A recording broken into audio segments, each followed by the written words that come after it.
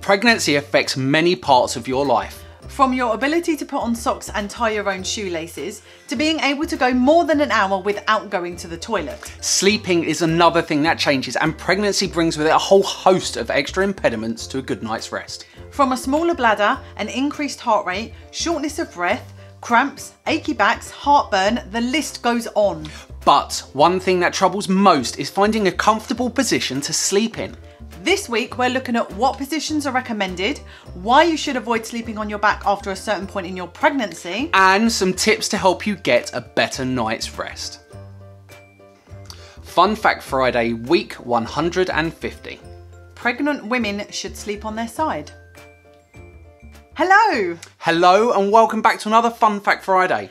Great sleep has a myriad of positive benefits. It helps us live longer, Enhances our memory. makes us more creative, And more attractive. helps keep us slim, Lowers food cravings. protects us from cancer and dementia, Wards off colds and flu. lowers the risk of heart attacks, strokes and diabetes. It makes us feel happier, less depressed and less anxious. Never is sleep more important than when your body is creating an entirely new little human being. Sleeping whilst pregnant can be a tricky thing for many, especially during the latter stages. In the early months of pregnancy, there are few physical changes that make you alter your sleeping positions, but that soon changes once your bump arrives. For those expectant mums that spend their nights in eternal tummy time, the arrival of the bump can cause a big upheaval. For those who sleep on their back, 28 weeks is the point that many recommend you change position. Yet for those women that lie on their sides, the change will be less dramatic. Lying on your front becomes near impossible for most after their bump grows beyond a certain size. Unless you're prepared to cut a hole in your bed or sleep on a lilo made for pregnant women, you're going to have to adjust to another sleep position. Lying on your back in the first trimester isn't considered an issue. But after that, it is often recommended to be avoided, and the NHS suggests you should avoid lying on your back after 28 weeks.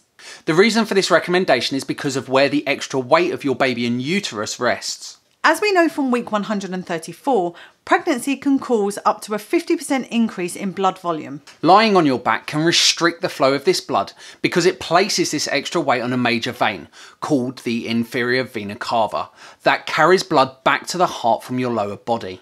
When on your back, this weight also sits on the intestines, can aggravate backaches, interfere with circulation, and possibly cause hypertension, aka low blood pressure, that can cause lightheadedness. The less than optimal circulation that lying on your back can cause is also thought to reduce blood flow to the baby.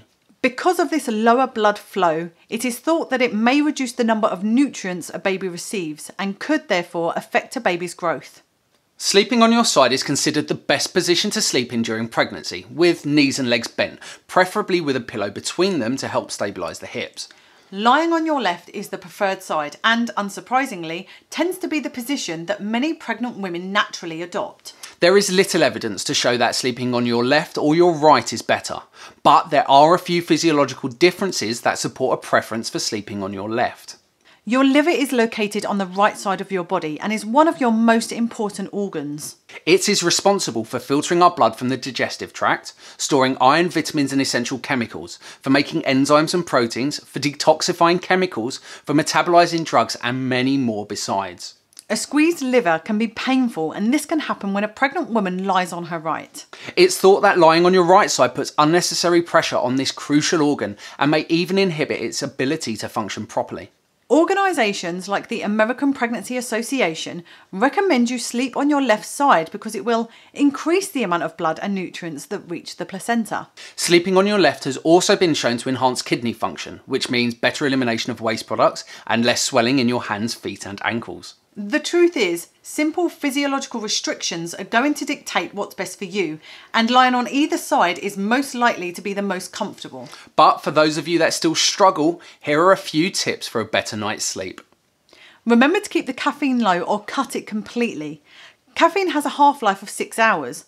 That means that 6 hours after your cup of tea or coffee, half of the caffeine will still be coursing through your system. Eat at least 2 hours before bed. Eating large meals before bed can interrupt sleep. Leaving adequate time can reduce heartburn and aid in beneficial hormone production. Stick to a regular routine. A regular routine is critical to aid in your circadian rhythm, your body's internal timing of night and day. Keep active with regular light exercise. Find your local pregnancy yoga classes, or if you're local, you could join Bev for Aquanatal yoga. Check out week 106 for why exercise in pregnancy is so important. Address any anxiety and fear around your pregnancy and birth. Talk to friends, family, or your midwife. You could also find your local Positive Birth Movement meetup, or find birth educators that understand the importance of fear release. For those of you that get leg cramps, see your doctor to have your magnesium and calcium levels checked. If you wake up on your back, there's little need for worry. It's more than likely the reason you woke. You'll end up in all sorts of positions while you sleep. Make sure you start on your side, and if you wake up in a different one, just move back onto your side. Experiment with pillows under your abdomen and in between your legs, and take a look at the myriad of pregnancy pillows that are available. Whichever side you sleep on, we wish you a great night's sleep. And we'd love to know how you conquered sleep during your pregnancy, so please let us know in the comments. What troubles most is finding a comfortable...